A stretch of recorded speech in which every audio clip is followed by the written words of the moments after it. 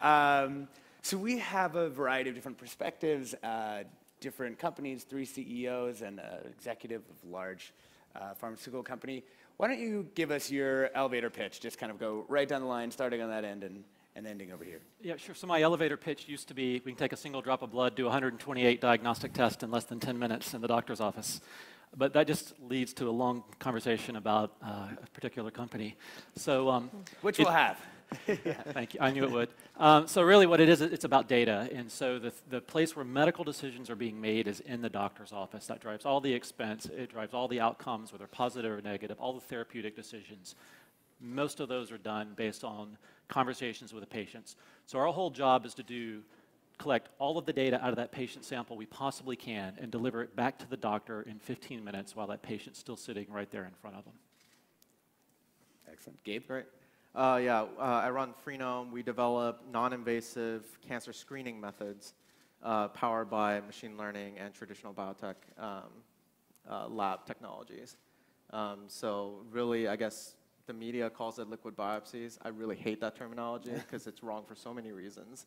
But we like to think of ourselves as just detecting cancer at the earliest points possible using non-invasive methods. I like this. Give us the rant on why liquid biopsy is a bad way of describing it. Sure. I think for what we do, it's inaccurate, right? For what some of the other companies do, like Guardant, I think liquid biopsy is fine.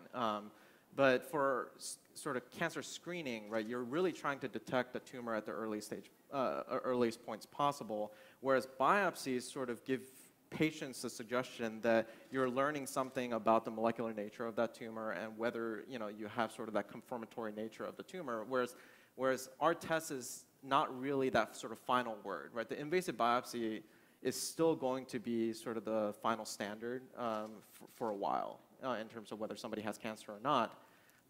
Calling it liquid biopsy sort of give the patients this false conception that they can replace invasive biopsies with this new technology, which is not going to happen for a very long time. So I really think that, under the liquid biopsy branch, there's screening, there's sort of more traditional diagnostics, and then there's like patient monitoring and various different things that answer different questions. And to put that all under the umbrella of liquid biopsies is irresponsible, I think, both to the patients and to the clinicians that you're trying to sell the test to. Like starting with a note of humility. All right, Lynn, you're up. Sure. I'm the CEO of Myovant Sciences. We're a biopharmaceutical company focused on women's health and endocrine diseases. We're in late-stage phase 3 clinical development, evaluating an oral once-a-day treatment for women with heavy menstrual bleeding from uterine fibroids, women suffering from endometriosis-associated pain, and also for men with advanced prostate cancer. And then we also have a second drug for women with infertility who we're developing as part of assisted reproduction. Our mission is to become a global leader in women's health, bringing innovative treatments for those areas that women suffer from that have been ignored by big pharma. We are currently really focused on transforming the treatment of endometriosis and uterine fibroids, diseases which are treated with surgery and invasive procedures. We'd like to have them be treated with medicine, a pill. And that will give the hundreds of thousands of women who undergo hysterectomy each year a medical alternative.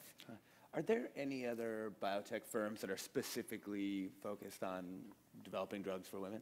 There are, but they are very few and far between, so I can sort of name them on one hand. This is a wide open space, and so when I was looking around for what I wanted to do as a CEO, immuno-oncology is very exciting, but it is so crowded.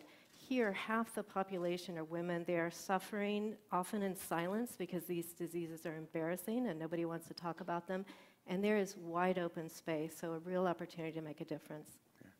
Sean, tell us what you do at Amgen. So I'm head of research and development, and we focus in a pretty wide area of therapeutic areas these days.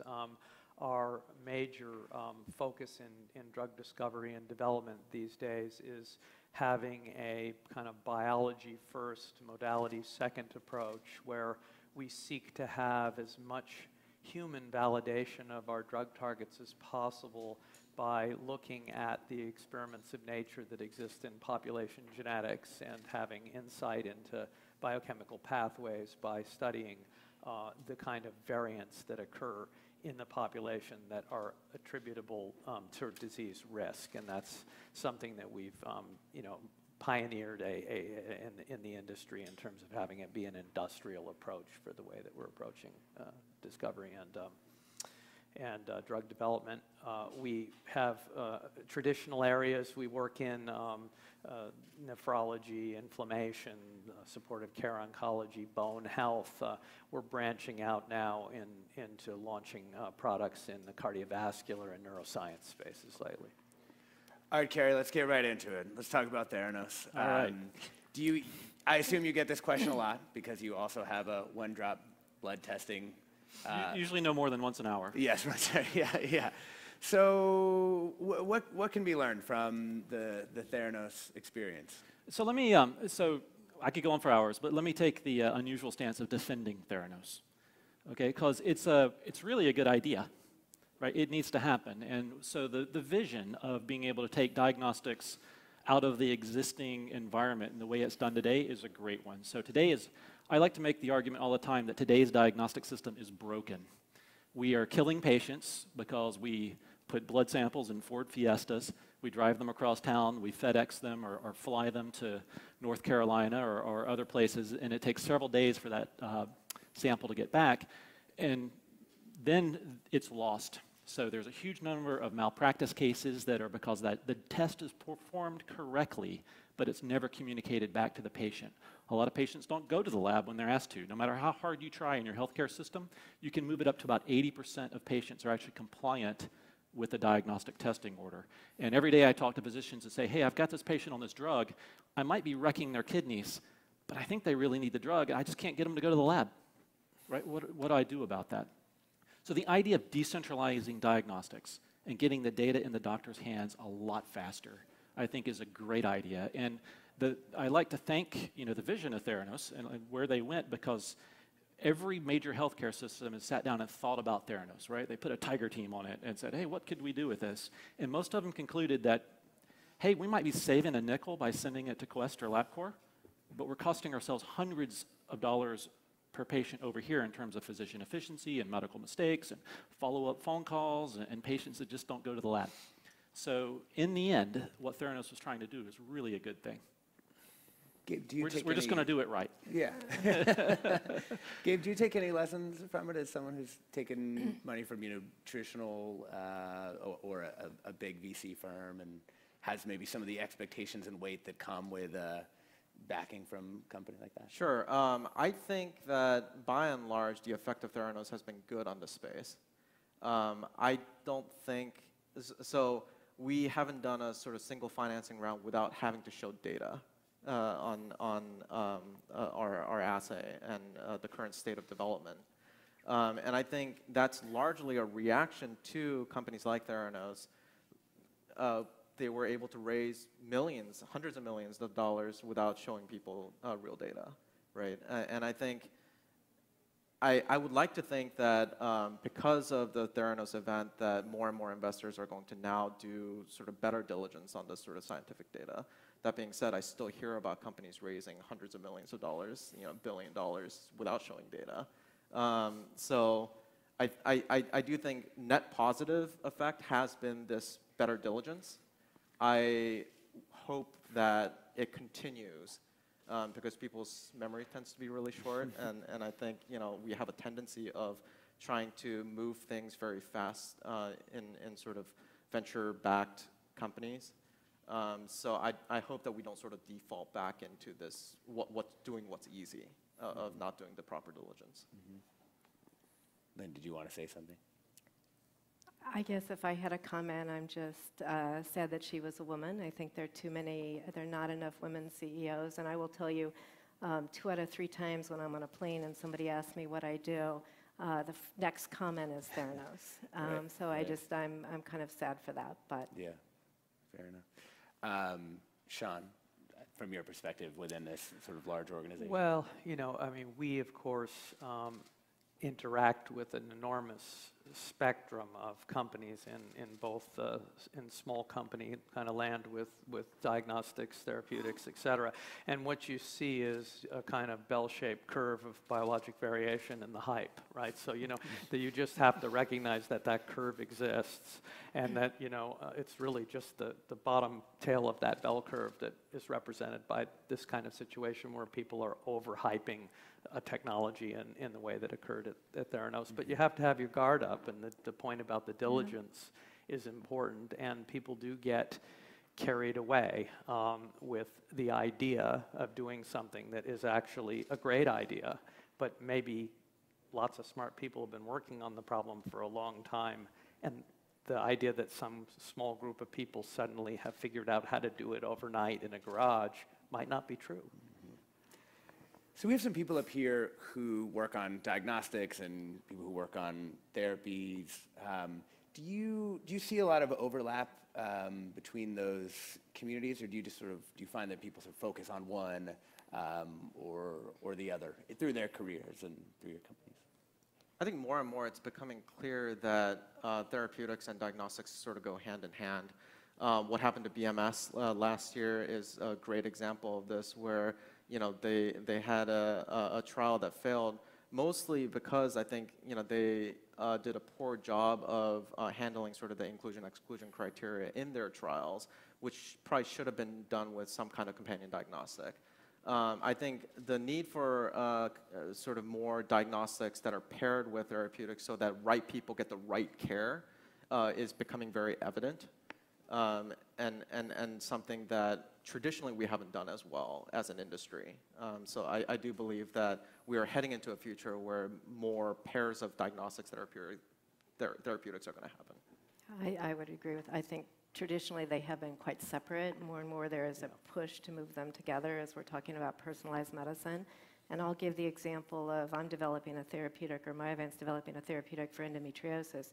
This disease is diagnosed today by an invasive laparoscopy, and so these young women who are suffering can wait for diagnosis for 7 to 10 years.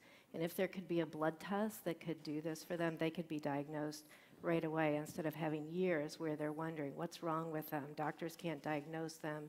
Maybe it's in their head. So I think diagnostics are incredibly important, but obviously then they need to be followed with the right therapeutic. Yeah, and diagnostics is cheap. It's really, really cheap. And so the thing that's always, I guess, puzzled me is that there's a pressure on cost, obviously across the entire healthcare system, to reduce cost. But if you quit investing in the insightful data required to drive therapy, you're going to end up with a much more expensive healthcare system in the end. And I think that's what's starting to be realized, is that you can invest in data collection and insight into what's going on in that patient through a diagnostic and make much better decisions about a drug, much better targeted therapy, less side effects, et cetera. So that mentality is starting to creep in, but it hasn't been there historically. What do you attribute that underinvestment to? There's no multi-billion-dollar exits in diagnostics.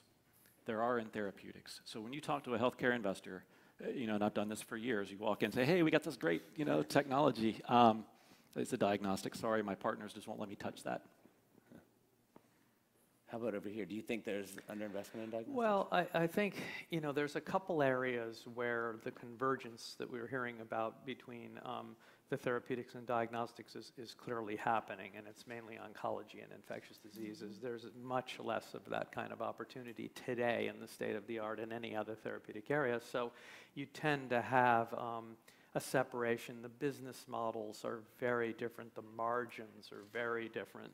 So companies that are focused in human therapeutics find the diagnostics work to be something that they don't really want to get into as a business. I mean, the only real exception is Roche Genentech, and I'd argue that it's yet to be clear that they've had the synergy that they're expecting between those two areas. So I think that it'll come over time. It'll be spearheaded, by these areas where it's becoming routine to have some kind of patient stratification marker. But, I still think when you look out there in the space, there are, there are diagnostics companies and there are therapeutic companies, and that's not going to change for a while. Mm-hmm. I want to talk about some of your stories as CEOs. Let's talk about Gabe. You have software background, and the technology that your company is based around did not spin out of UCSF. Can you talk about founding, what's kind of a different kind of biotechnology company? Obviously, there are others, but Sure. It's maybe not the most traditional pathway. Yeah, our path to forming a company was very non-traditional. As you say, we were not spun out of a university. Our IP was all generated in-house.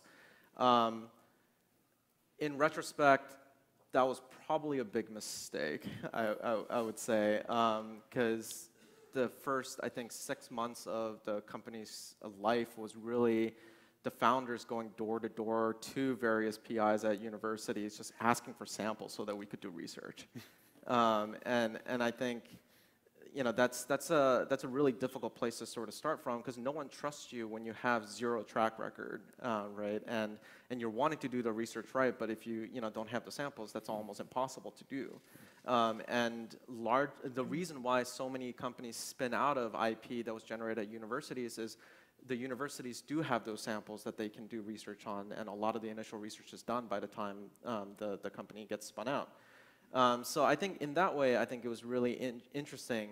I think there were benefits to that, though, which was that once we were able to get samples, which a couple of professors really, I think, took a shot on us to sort of work with us to develop the initial IP, there was no latitude given to us for any sort of subsequent meetings, right? We had to go data first, otherwise they wouldn't listen to us. As you say, I don't have sort of an advanced degree, MD or PhD, so there was no benefit of doubt given to me in that regard. And then there was also the fact that we were not spun out of the university, so we didn't automatically have KOLs that would sort of speak on our behalf immediately. So I think the combination of those reasons really formed a different type of company where we are always telling people sort of in-house, where's the evidence, right? Where's the data for any of the claims that they're making? Partly because that was how we were born as a company. And that's the way we've approached investors. That's the way we've approached KOLs. That's the way we currently approach any partners that we're working with. And Lynn, I want to talk to you a little bit. Just when we were in the back, we're talking about the diversity and inclusion conversation that has been happening in the straight tech industry, and the similar conversation is occurring in biotech, and you had some interesting numbers. And the context for this is that in tech a lot of the times, and I think you hear a little bit less of this now, but for a long time you heard it's just a pipeline. That like if there were more women inside tech companies, there'd be more women running tech companies and founding tech companies. And what's your experience been in the biotech world? So I think people know the problem in high tech, but not so much in biotech. And the fact of the matter is, in biotech, the life sciences, 50% of the workforce are women. But you don't see that in the leadership. And in fact, if you look at pharma, 16% of the executive committees are women. And so you say, well, that's just big pharma, that's old school. Well, it's not true. If you look in 2014, of the companies going public, the number was 19% were women in the leadership roles. And so even though 50% of the workforce are women, you're not seeing this translate into the senior positions. And so that's why we need more women on boards, and there's been a big push for that. We need more women in leadership roles, and we have to be very proactive about it. And I'll just tell my personal story, which was eye-opening for me, and I've been a woman in this business for a very long time. And I left Medivation after being chief medical officer for a decade, had a wonderful career, was started as a third employee, built that company to a very successful company, and I didn't get a single CEO offer. I got lots and lots of chief medical officers after I stepped out, but I didn't get a single CEO offer until I self-declared. And finally I told somebody, look, I've got another operating role in me, but I want to be CEO if I'm going to do it. Once I self-declared, I had no problem. Isn't that interesting? A lot of opportunity. So I think there's still a need for women to self-advocate and for people to ask. We're not as likely to sort of volunteer ourselves. Let's stay on your sort of CEO and corporate structure right now. So Myovant is part of Roivant Sciences. Maybe you can just sort of describe the kind of operating structure there, how it all works.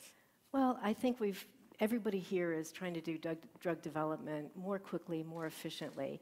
And so as I was looking around at opportunities, I came across this company, Roivant Sciences, which is a very unusual company which prides itself on value creation. And what they do is they look for undervalued assets in big pharma, maybe in academia, where they don't have the opportunity to take it to the next level. And they bring them in, they in-license them, and they organize them into companies that are sort of therapeutically focused. And so I met Vivek Ramaswamy, 31-year-old, who heads up Roivant Sciences, right as he was looking at doing diligence on 2 drugs from Takeda, which are ultimately the 2 drugs that were brought in to Myovant. And we formed this company. I was employee number 1 just a little over a year ago, and now we've got 5 phase 3 global clinical trials running. How could we do that?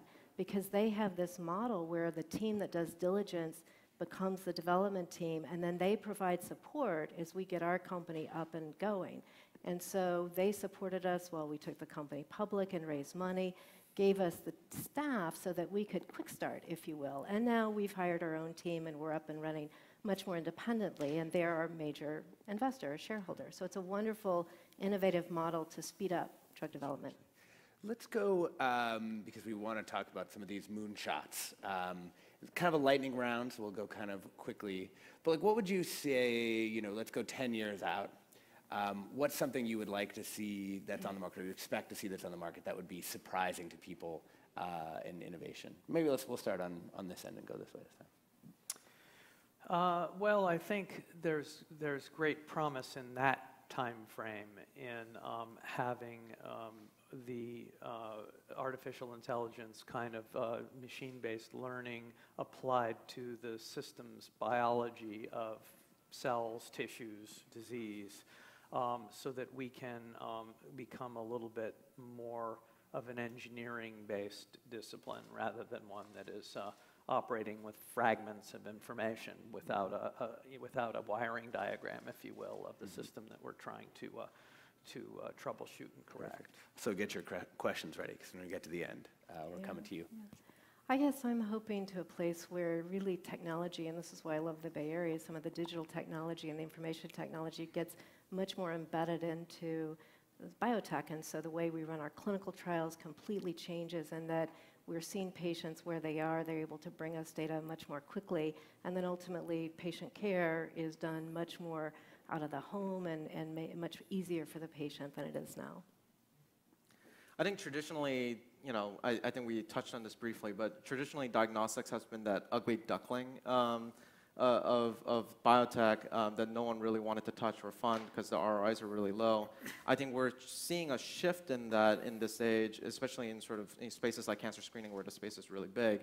But I do think that there is sort of a missing piece if we're talking 10 years down the road, where we just need better sensors and better sort of ways of getting data, right? Instead of a blood draw, like we should be able to get continued sort of sensor data that we can learn from to diagnose these diseases earlier and earlier. And I don't think that's really going to happen with sort of the current level of technology and sensors. And I hope that this renewed interest in diagnostics really spurs on a new generation of innovation, not only on the software side, but also on the hardware side that will enable new ways of capturing data continuously.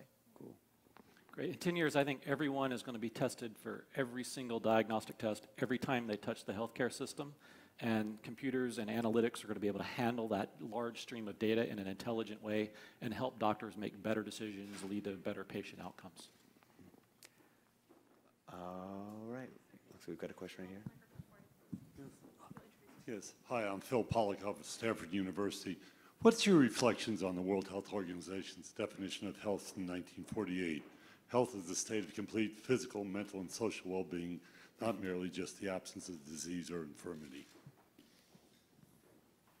I'd say my gut reaction to that statement is if you look at the incidence of inflammation and autoimmune disease in the Western worlds, it's skyrocketing. And why is that? These are stress-mediated diseases. They're mediated by things in our environment. What's causing that, no one knows today. But there's something about the modern world, the more Western the world is, the more allergy, the more autoimmune disease happens. And so there's an element to progress which challenges that definition of health. Anybody else? I mean, I think that definition of health speaks to something that needs to happen in healthcare that currently hasn't happened in sort of the Western medicine, especially in the United States, where we should be moving really towards preventative medicine as opposed to sort of this acute intervention that the entire system is sort of built around right now. And I think if we make a push, and this is going to take everything, it's going to take technology development, it's going to take patient behavior change in order to make this happen. But we should really be focused on how do we keep people healthier longer rather than what do we do about it when they get sick. Okay, hi. I'm Irene Oyenahu. I am from Big Health. So my question is, what is preventing the multi-billion-dollar exit in diagnostics? If something can prevent or cure cancer early, that sounds pretty valuable to me. I think cancer screening is the biggest exception to the rule of diagnostics, right? If you're talking about just the number of people that should be getting colonoscopies that don't this year in the United States is 35 million people, right? Those kinds of sort of numbers of people that should be taking a particular diagnostic is very rare. And I think that as we sort of, again, go head towards more into sort of preventative medicine in spaces as big as cancer, where the population incidence numbers are really high, I think we will see opportunities in diagnostics that have these high return on investments, but traditionally that hasn't been the case. Last one, right here. Sure. We've heard a lot about venture capital and investing, but wanted to know if somebody could speak to the role of big philanthropies are playing in biomedical research and the role they can play, say, in fixing certain market problems. Well, I guess maybe I'd like to see them play a bigger role, because I think there are ways that philanthropies and drug development companies, therapeutic companies can potentially work together to maybe get medicines to the right places where they're not going because maybe the markets aren't there, but the philanthropy might be there to help these companies focus on areas which are traditionally underserved. There are ways where maybe the financial incentives aren't quite aligned, but with philanthropy and the know-how of the companies, you could do some really important things. So I think there's a major role for it. All right, join me in thanking our panelists. Thank you so much.